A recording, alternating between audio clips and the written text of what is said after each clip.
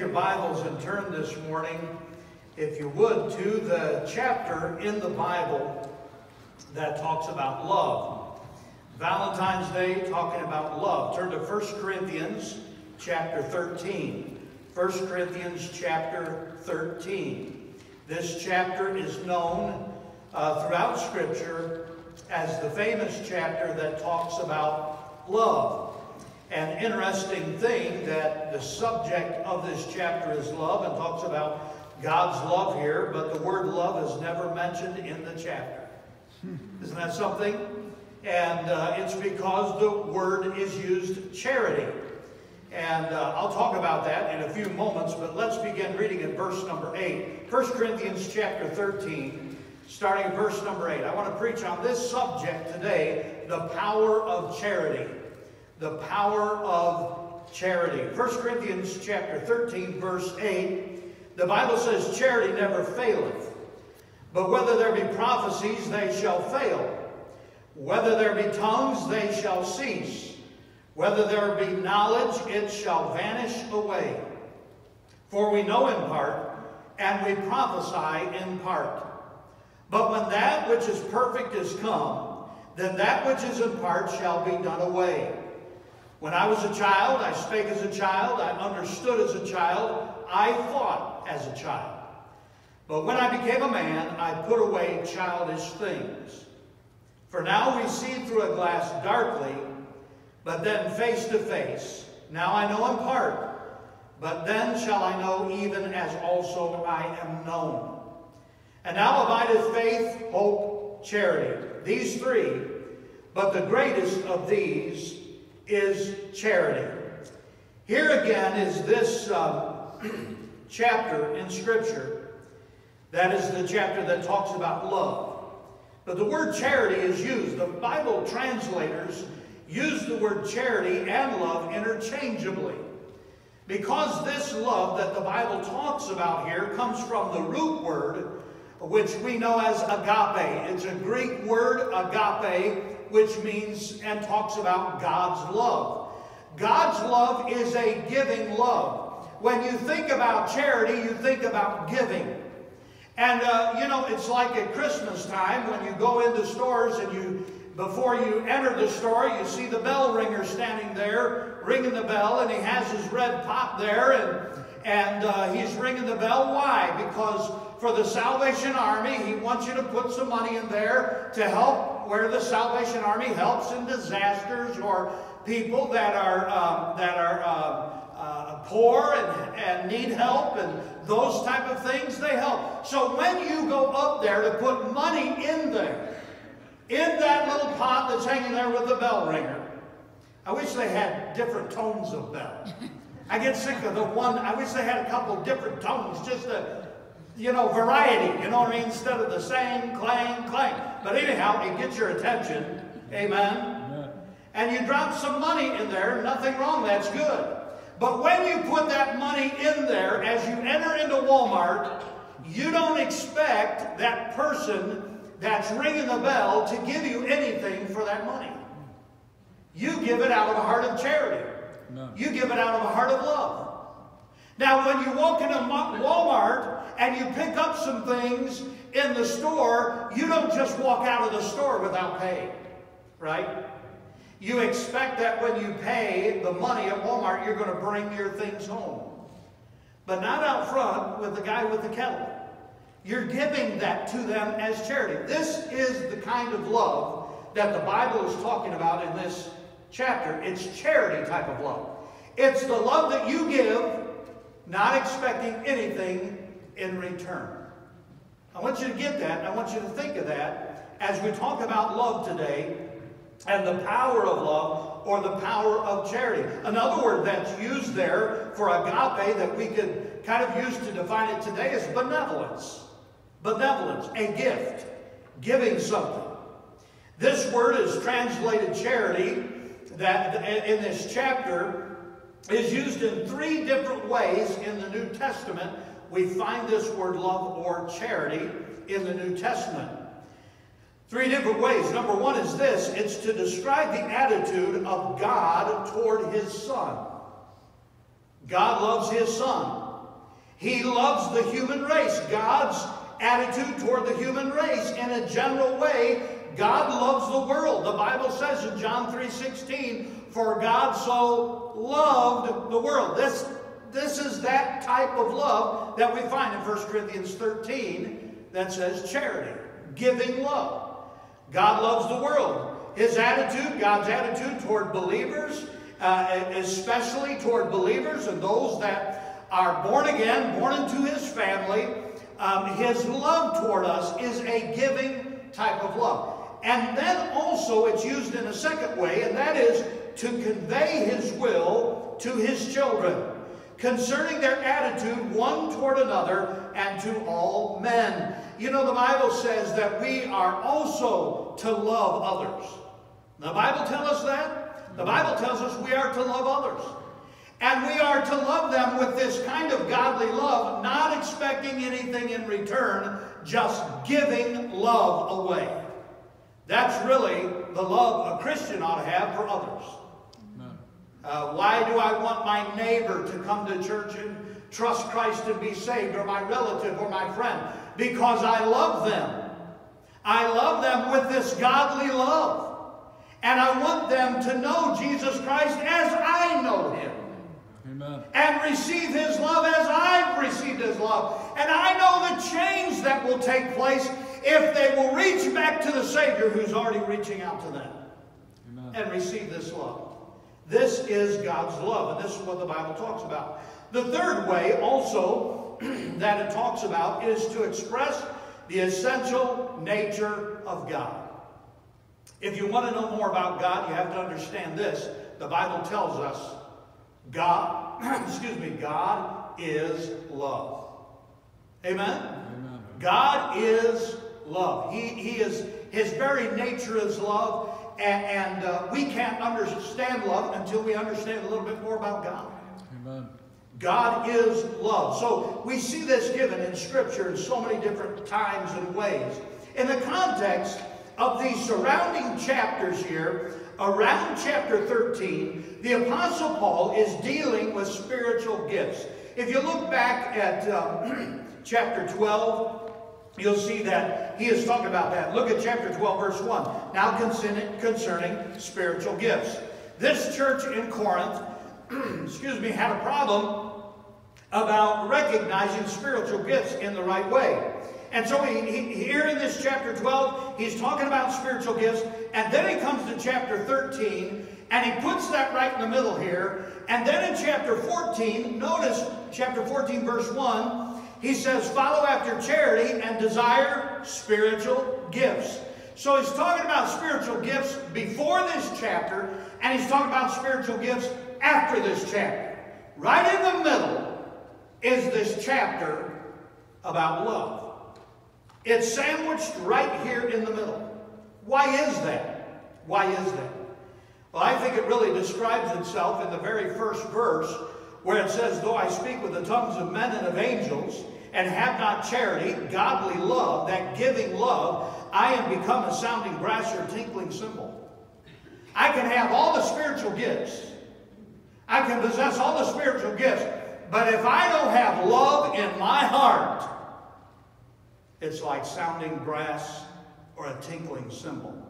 In other words, it's kind of annoying without love. Amen? It's just kind of annoying without love.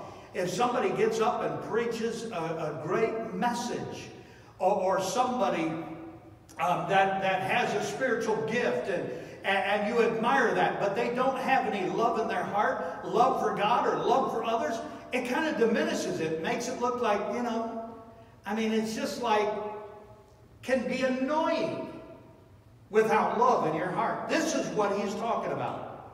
Paul was showing them that love is a necessity no matter what your gifts are or how many gifts you exhibit. Without love, it doesn't mean anything. You might have a spiritual gift. You might be gifted in certain ways. God gives you that gift anyhow. Amen. It comes from Him. Amen. I remember some years ago when I pastored in Canada, we had a young man. We had actually a young man and his younger sister that came, and they came from a family, and they were from Eritrea. Some pronounce it Eritrea. I don't know which is proper, but anyways, that's what I say, Eritrea, which is near Ethiopia in Africa. He was a tall young man. He was about, I don't know, about 15 years old and tall, and he was very knowledgeable. I mean, he was a smart guy. And we went to a youth activity with several churches that were there, and he came with us and was a faithful member of our church at the time. He came with us, and part of the youth activity, they were, having some fun and doing some funny things.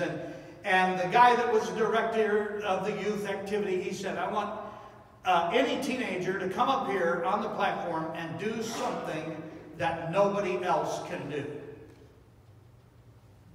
Wow, that opens it up to a lot of weird things.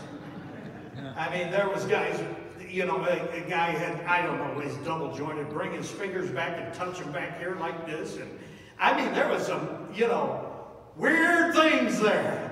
I looked at that crowd, I didn't know there were so many freaks in the crowd. You know what I mean? Like weird things happening. And he got up and came up, and he said, well, what can you do that nobody else here can do? He said, I can say John 3:16 in 5 languages. And I was like, I didn't know that. I was like, wow, what, and when he went up there, I thought, why is he going up there?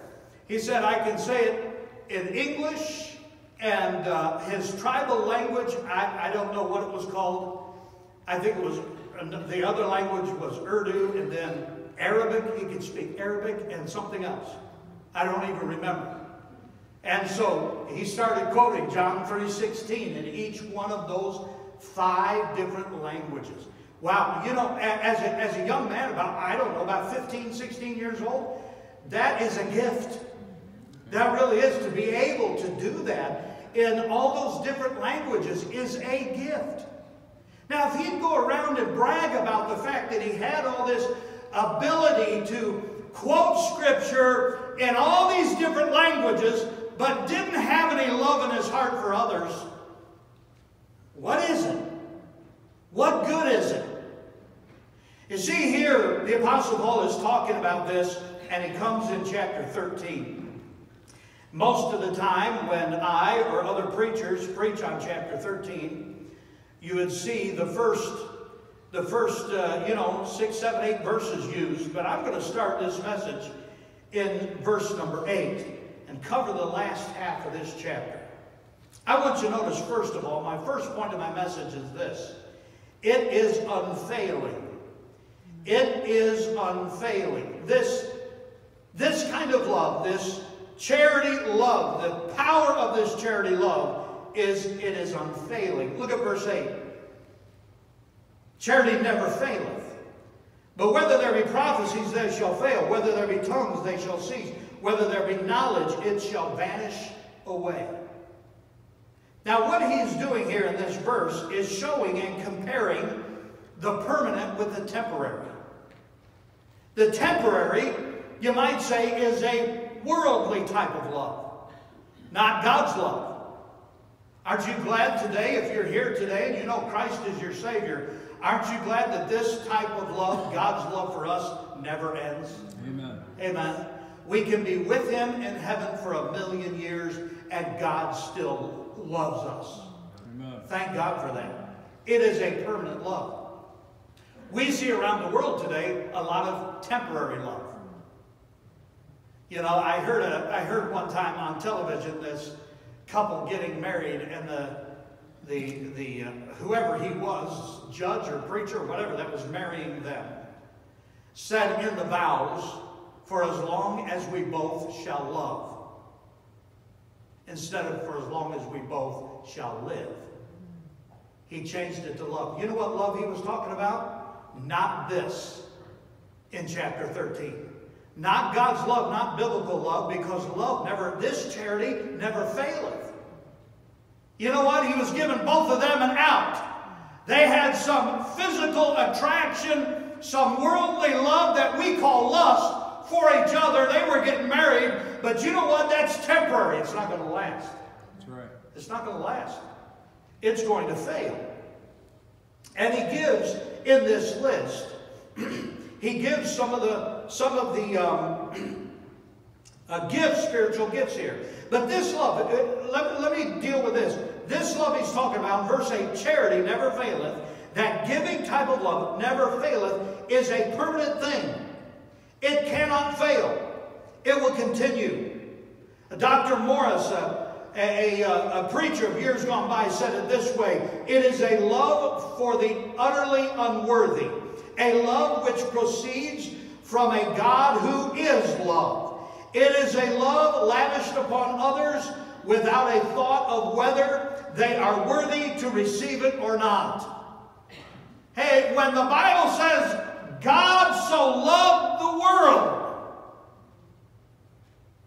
God could look down in the future and see you and me and say already, before we were even born, I love them. Amen. Isn't that amazing? That is amazing, but that's God's love.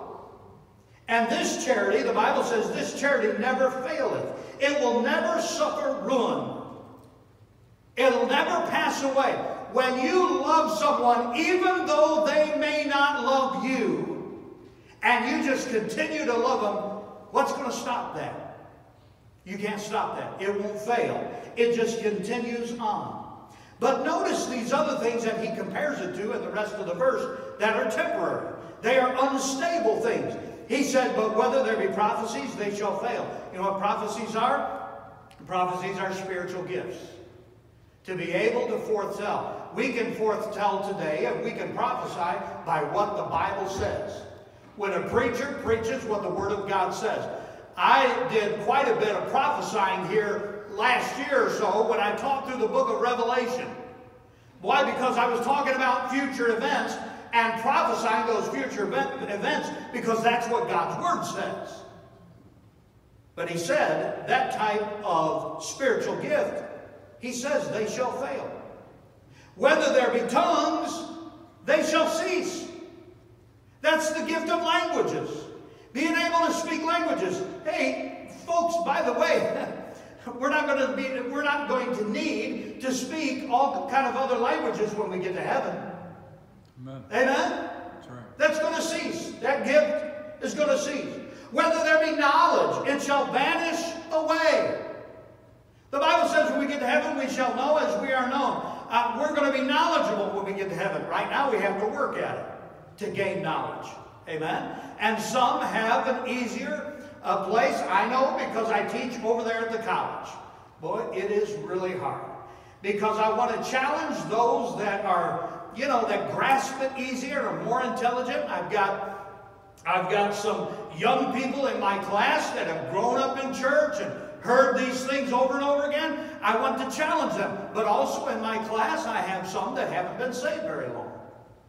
And they're new to things, and they don't grasp things as quickly. And I'm trying to make it so that they can understand and learn, and so that they can all learn something from the class that I'm teaching. You know that. I mean, I remember when I was a kid in school, I had trouble with reading some areas. Math came to me easy.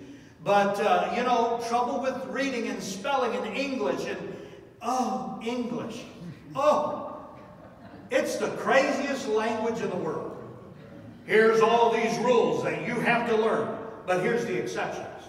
Here's the exception. Here's the exception. That's an exception. Oh, that's an exception. Half the words in the English language are exceptions. You know what I'm saying? That about drove me crazy. Math is just 2 + 2 = 4, and that's it. Amen? I mean, no exceptions. That's it. Unless you go to school today, and I'm not even going to go there, all right? But these talents will fail. These spiritual gifts that God gives us, hey, they're going to fail. They're going to pass away. We don't need them permanently. But the character of love does not fail. Charity never faileth. Amen.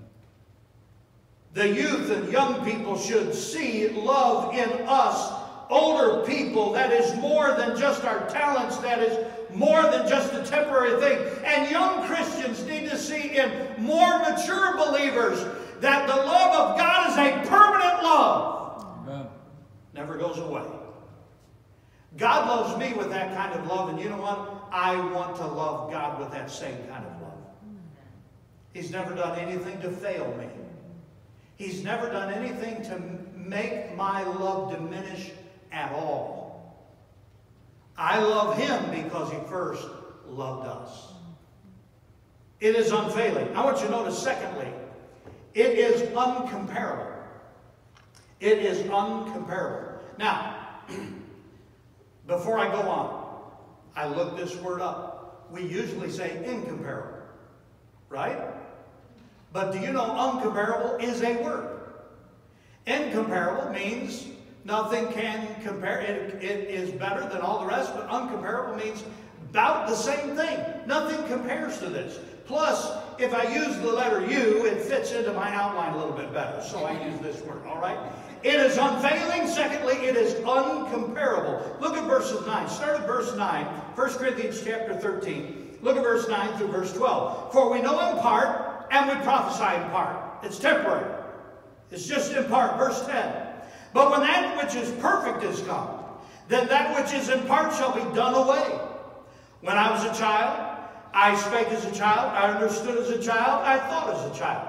But when I became a man, I put away childish things.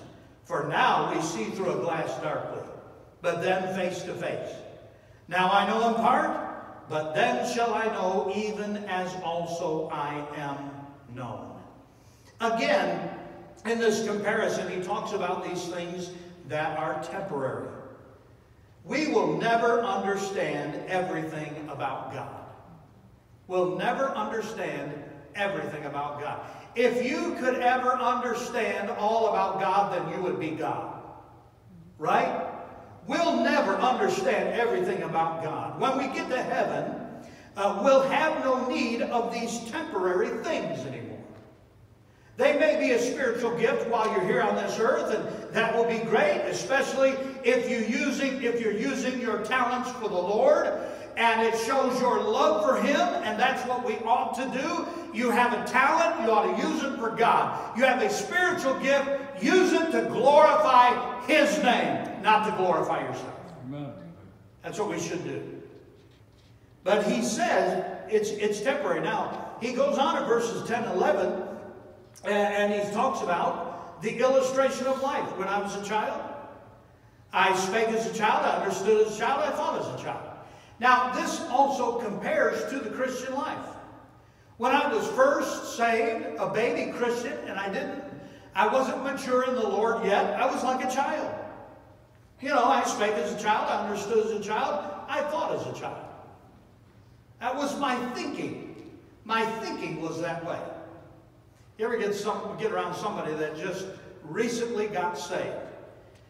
I like to be around new Christians because they have so much zeal and usually always excited about their salvation.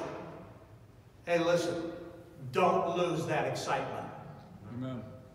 Amen? Are you hearing me? Right. Don't lose that excitement. Always be excited that you're saved and you get to go to heaven. Amen? Amen? Keep that excitement. But you know, I mean, here's what happens, is that when we're first saved, we have that zeal and that excitement, but we don't have the knowledge we need. We don't have the knowledge we need. I remember as a young man, and we would go, in my church, we'd go out and knock on doors and talk to people, and I remember getting so excited one time that, we knocked on this door, and this person came to the door, and they were a Jehovah's Witness, and they led Bible studies of Jehovah's Witness, and I started talking to that lady, and I was, and I had a guy with me that was younger than I was, and he was all excited about taking this person on, all excited about it. My goodness, that lady twisted me in so many knots, I didn't know which way was up. You know what I'm saying? And after a while, I said, well, here's what I'm here for. To give you this tract and invite you to our church. Goodbye, have a good day. And I left. I mean, she had me so twisted and confused. But you know what? It made me determined to study more and know. I was just young. I didn't understand, didn't know these things. And she said, well, what about this and what about that? And I was like, When I was a child, that's what you expect out of a child, don't you? Not mature, didn't know, hadn't had experience. Well, that's the way you get experience. That's the way you grow up. That's right. Hey, Christian, don't stay a child, spiritually speaking. Amen. Amen? Grow up. Grow up in the faith. Be more faithful to the house of God. Start coming to more services at church. Amen. Start reading your Bible more. And I guarantee you, you start reading the Scripture more, you'll begin to understand more. The Holy Spirit will reveal more to you as you read and as you study. I mean, it's just, I saw that so illustrated to me whenever I pastored in Canada. We had a Spanish ministry, and I was working in helping them because they didn't have anybody that could have any music to go along with their hymn singing. And so I play the guitar, so I said, well, I'll figure out some hymns on the guitar and I'll play for you.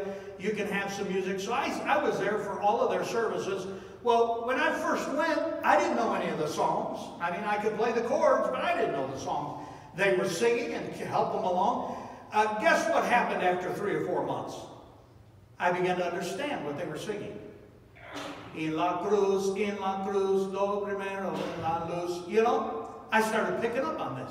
That's at the cross, at the cross. En la cruz is cross. And I started understanding. Then the preacher would get up to preach and he would say, turn to, turn to 1. How did he say chapter? I can't remember how chapter. Capítulo or something like that. Tres. Oh, John 3. I started picking that up. And then he would say certain words and I started understanding. And I started to where I got to the place where I knew what he was preaching on. I couldn't pick up every word, but I could pick up the thought of what he was preaching on and begin to sing the hymns with them as I played the guitar and picking those things up as you went through. You know, it's the same thing. When a new Christian comes to church, just keep coming. Oh, I don't get that. I don't understand, but just keep coming. You read the Bible. I don't know if I can get this. Just keep reading. You'll understand what the Holy Spirit has to reveal to you. Amen. As you read. You see, when I was a child, I thought as a child, but when I became a man, when I matured, I put away the childish things. Put away those things. And matured. An illustration of life. Then in verse 12, he says this, for now we see through a glass darkly, but then face to face. Now I know in part, then shall I know, even as also I am known. He's talking about in this life, and then someday when we get to heaven. Our knowledge of Christ is now dim. We don't know all the things that we need to know. We do know some things. We know that he came to this earth and he lived a perfect life and he died on a cross and was buried and he rose again. That's our Savior. And we rejoice in that. But think of this, how much more you're going to know when you get to heaven. Amen? And when you see him face to face, that's where we get that song, face to face with Christ my Savior. Now I know in part. I only know certain things now. But someday, face to face. And I'm going to understand. It's not only face to face with our Savior, the Lord Jesus, but it's going to be this, face to face with the Apostle Paul who wrote this. Amen? Amen. Aren't you excited about that? That's right. Seeing the Apostle Paul face to face. We're studying on Wednesday night Joshua. Hey, someday we'll be face to face with him. And Moses and Abraham and all of those throughout the Scripture that we've read about, and that's exciting to me. I don't know if you're excited about that. I'm excited about that. In fact, I just could go to heaven today. That would be just fine. Wow. I shall know, and I'm going to know him. I want you to notice lastly in verse number 13, my third point is this, it is unceasing. It is unceasing. The power of charity, this giving type of love, it is unfailing, it is uncomparable, and it is unceasing. Verse 13. And now abideth faith, hope, and charity. Faith, hope, charity. These three. But the greatest of these is charity. The greatest is that giving type of godly love. It is unceasing. There is 3 things here listed that are going to last. Number 1 is this: faith is going to last. Turn over with me to the book of Galatians chapter 2 and verse number 20. Look at Galatians chapter 2 and verse 20. This is such a great verse of Scripture. But the Bible says this: I am crucified with Christ. Nevertheless I live. Yet not I, but Christ liveth in me. And the life which I now live in the flesh, notice this, I live by the faith of the Son of God, who loved me and gave himself for me. Faith. Our trust in God is such a tremendous thing. Do you trust him today? Do you live by faith? That's trusting God every step of the way. Trust him completely, totally. Notice back there in 1 Corinthians 13, he said, now abideth faith, number 1. Secondly is hope. Hope. Turn over to the book of Colossians. Turn over the book of Colossians and look at chapter 1. Colossians chapter 1. And look at verse number 23. Colossians 1:23. If ye continue in the faith, grounded and settled, and be not moved away from the hope of the gospel, which ye have heard, and which was preached to every creature which is under heaven, wherefore I, Paul, am made a minister. We have hope. We have hope that Jesus is coming again. Amen? Amen. We have the hope of heaven. We have the hope of our sins being forgiven. The hope of the gospel. Our anticipation for God is an everlasting thing. We know that God's in control. Faith and hope, they're great things. I've preached a lot of sermons on those 2 words. And then he says charity. This is our imitation of God. It's a commendable thing. This type of love ought to be in us. Faith, our trust in God, is a tremendous thing. Hope, our anticipation for God, is an everlasting thing. Charity, our imitation of God, is a commendable thing. God's love ought to be in our hearts for others. What does he say at the very end of this chapter? But the greatest of these is charity. The greatest of these is charity. The greatest asset we have in life is love. Without love, you're just not going to make it. You're not going to last. You've got to have love. Love in your heart for following God and doing what he says. Love in your heart because he first loved you. I hope you see this morning how much God loves you. And if you've never been saved, never been born again, how could you turn down that type of love? He loves you. He doesn't expect anything in return. He just loves you. Amen.